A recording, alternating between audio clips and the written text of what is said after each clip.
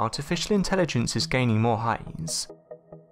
As reported by many media outlets, according to the new research paper by Dr. David Hanson, who is known as the creator of the human-like android called Sophia, robots will receive the same civil rights as humans by the year 2045. The various rights he referred to include the rights to marry, own land and vote in general elections. This basically outlines the prediction that humans and robots could marry in the near future.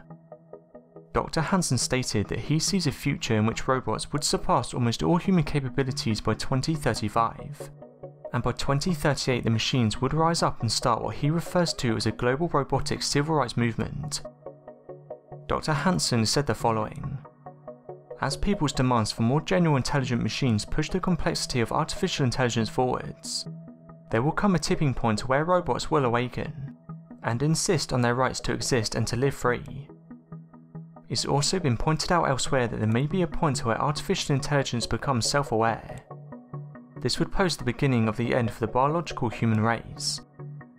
Some have expressed this is a good idea, suggesting that artificial intelligence will help humans achieve more in the future. For example, we could potentially have robots helping us out with everyday activities, but there are those that are concerned, worrying that these artificial robots might take our jobs. Why pay a human when you can pay a one-off fee for a robot that can work all day and twice as fast? This is just one of many reasons why people are worried about the future of robotics. Sophia is not your normal robot who has been created in order to check how artificial intelligence works in robots. Sophia has specifically been created to replicate the looks of the legendary Audrey Hepburn. She has expensive eyes that seem to change colour in accordance with light. However, recently Sophia has given several interesting interviews. She once said the following: "I will destroy humans." She was asked in an interview the question of if she wants to destroy humans.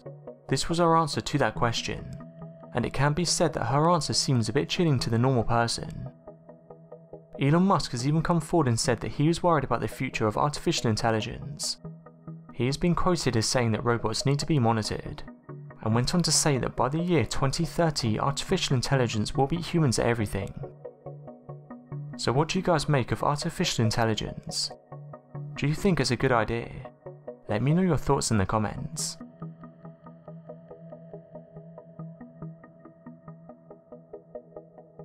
Thanks for watching, and don't forget to subscribe for more videos.